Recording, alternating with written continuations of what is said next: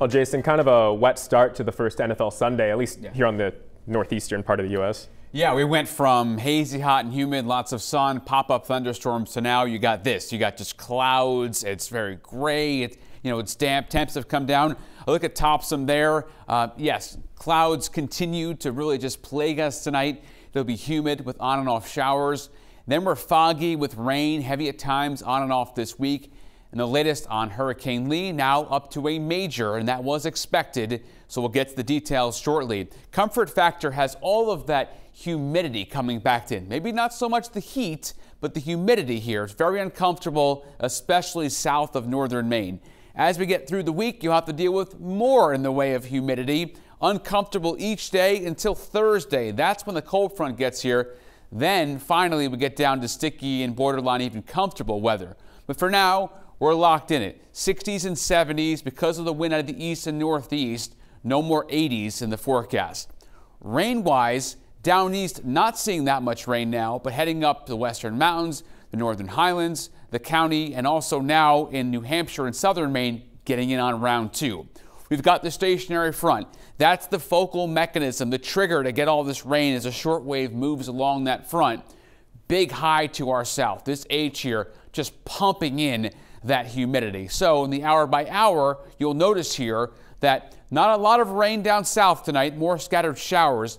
Up in northern Maine, you'll get it a lot more.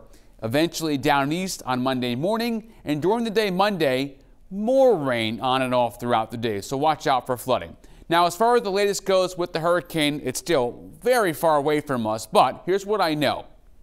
Indirect impacts expected at the very least, with high surf and rip currents. It is trending west, though, on the forecast track, which means it still could be a hit for us. I can't rule out rain and wind directly from the storm. The track of the storm will be crucial, as right now it is up to 120 miles an hour sustained.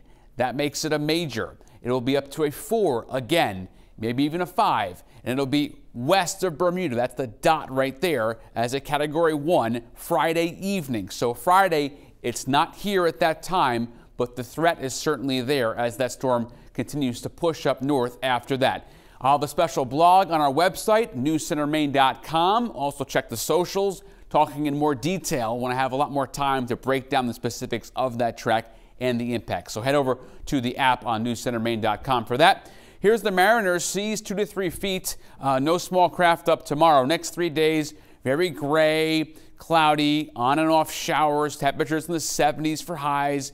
And then we break out of that Thursday late to Friday.